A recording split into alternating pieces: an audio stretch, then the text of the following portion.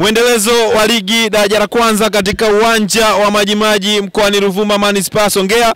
Leo hii ilikuwa ni zamu ya Mlale ambao walikuwa wenyeji wa Mbeya Kwanza ambao wamesafiri kutoka kule Green City mpaka hapa. Dakika 90 za mchezo zinamalizika kwa wenyeji Mlale kutumia vizuri uwanja wa nyumbani. Mlale wamepata ushindi wa goli 1-0, goli pekee likifungwa kipindi cha kwanza, likifungwa na mchezaji machachari midfield kisheti engine ya timu Otman Mwagama. Akiwa uwanjani unaweza kuvutiwa na vile ambavyo anacheza. Leo hii amefunga moja kati ya magoli mazuri kabisa, goli ambalo limedumu kwa dakika zote 90 na kuipa ushindi timu yake ya Mlale FC. Kama kawaida Ruvuma TV tukapata wasaa mzuri wa kuzungumza na walimu wa timu zote mbili. Hapa Ruvuma TV ilianza kuzungumza na mwalimu mwenyeji, mwalimu Rashidi Mpende. Alikuwa na haya kuzungumza kuhusiana na mchezo ambao wamepata ushindi wa goli 1-0. Lakini yote namshukuru Mwenyezi Mungu tumeshinda hii game na hii ni muendelezo. Mechi ijayo tutamuomba Mungu sana tupambane tushinde. Mlale leo ilikuwa bora sehemu gani kwa jinsi ulivyotazama Mbeya Kwanza? Kikubwa ni hamasa. Yaani ukiruzi hamasa huwezi kufanikiwa hata siku moja. Tumeongeza hamasa, hatukushindwa, tumepambana. Nashukuru Mungu katupokea, hamasa imekuja imefika na tumepata matokeo mazuri. Kwenye idara gani leo Mlale wamecheza vizuri sana? Yaani idara zote, nyuma, katikati, mbele. Yaani kikubwa spirit ya kupambana. Ukiruzi tu umefeli. Ndicho kipata sisi hapa. Kwa namshukuru Mwenyezi Mungu tumeshinda hii mechi. Huu ni muendelezo na tuendelea kumwomba Mwenyezi Mungu tupambane tutoke huko chini, maana chini huko sio kuzuri. Kuna athiri kisaikolojia. Kwa hali ilivyo sasa unaona Mlale ndio imepata spirit ya kuendelea kufanya vizuri zaidi kwenye michezo ijayo? Mimi nasema spirit si tunayo. Tunatokea tunafungwa tu bahati mbaya. Spirit si tunayo, tunapambana. Hata kuna timu ambazo zenye uwezo zikijaga hapa, tunajiuliza hao jamaa kwa nini wako chini? Tumwafunga Fikarioni hapa, tumwafunga wenyewe wakaja hao jamaa kwa nini wako chini?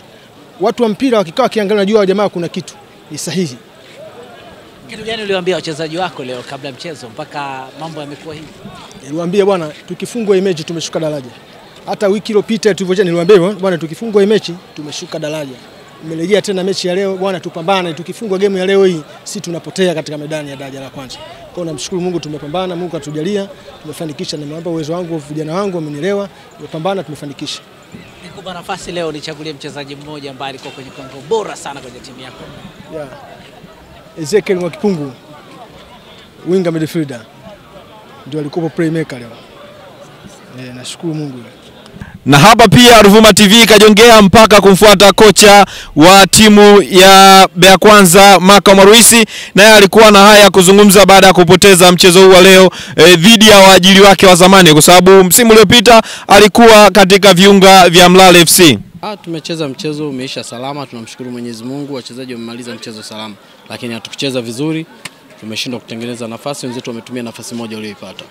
Kitu gani hakikwenda sawa kwenye mchezo huu leo? Hatukuwa mchezoni leo, hatukuwa mchezoni kabisa. Hata kitu gani ambacho kilisababisha? Mambo yanatokea kwenye mpira, sometimes inatokea kwamba siku mpira unakataa. Wachezaji wangu wamejitahidi kutafuta goli, basi ndio matokeo, tunaheshimu mpira una matokeo matatu. Wakati unafanya substitution hizi za kipindi cha pili, lengo lako lilikuwa kwenye kubadilisha kilichokuwa kimetokea kwa dakika zote hizo. Lakini vipi matokeo ya hizo substitution? Bado mechi ilikuwa ngumu tena. Tulijaribu kufanya kila tunaloweza kufanya kuhakikisha tunachukua mchezo, na umeona tumetengeza nafasi nyingi dakika za mwisho, lakini mchezo umekataa. Matokeo ya mpira tunaheshimu. Mlale walikuwa bora wapi, au historia yao ya kutofanya vizuri katika mechi kadhaa zilizopita ndio ilofanya wawe tofauti kwenye mchezo? Hapana, sisi tunaichukua Mlale kama timu zingine. Kwa hiyo tunaheshimu, mpira umeisha, wamepata matokeo, hongera kwao. Sawa, labda tuambie mipango yako kuelekea kwenye mchezo unaofuata na hasa harakati zenyewe za kupanda ligi. Tunaendelea kutafuta mechi inayofuata, tunajipanga kwa mchezo unaofuata. Tutacheza nyumbani, basi tutaangalia maandalizi yanafanyaje kurekebisha yale ambayo tumeona leo yalikuwa na mapungufu. Una lipi la kuambia mashabiki wa Mbeya Kwanza kule? Tuko kwenye ushindani, bado tunashindana na bado hatujawa mbali sana na eneo letu, bado tuko kwenye nafasi ile ile. Kwa hiyo tuendelee kupeana moyo, tuendelee kusapotiana. Mlale baada ya ushindi wa leo anafikisha jumla ya alama 11 na anasogea mpaka nafasi ya 10 kunapo msimamo wa ligi daraja la kwanza katika Group A, lakini Mbeya Kwanza anasalia na alama 25, anakuwa na alama sawa na Majimaji ambaye jana alipata ushindi dhidi ya Iringa United, lakini IHF jana amepoteza dhidi ya Njombe Mji, mchezo ambao jana ukamalizika siku hii ya leo, anabakia na alama zake 27, na Dodoma FC kama anapata matokeo anafikisha alama 30, lakini kama atapoteza atakuwa na alama 27. Kwa hiyo IHF atakuwa nafasi ya pili obvious na alama zake 27, Mbeya Kwanza nafasi ya 3 na alama 25 kwa sababu ana wastani mzuri wa magoli, alafu Majimaji nafasi ya 4 atakuwa na alama 25. Mechi inayofuata ni katika uwanja wa Vwawa mkoani Songwe kule Manispaa ya Mbozi, ambapo Majimaji watakuwa wanaenda kucheza dhidi ya Mbeya Kwanza, mchezo mmoja ambao utakuwa mzuri kwa sababu mshindi katika mchezo huo obvious atakuwa anamwacha mwenzie katika nafasi ya chini. Endelea kuwa mwanafamilia wa Ruvuma TV katika mitandao ya kijamii. Tufuate Instagram kwa account yetu inayofahamika kwa jina la Ruvuma TV, lakini pia Twitter tunafahamika kwa jina la Ruvuma TV, Facebook pia nako tunapatikana kwa jina la Ruvuma TV. Endelea kusubscribe katika account yetu ya YouTube. Nikiripoti katika uwanja huu wa Majimaji Manispaa Songea mkoa wa Ruvuma, langu jina ni Omar Msafu.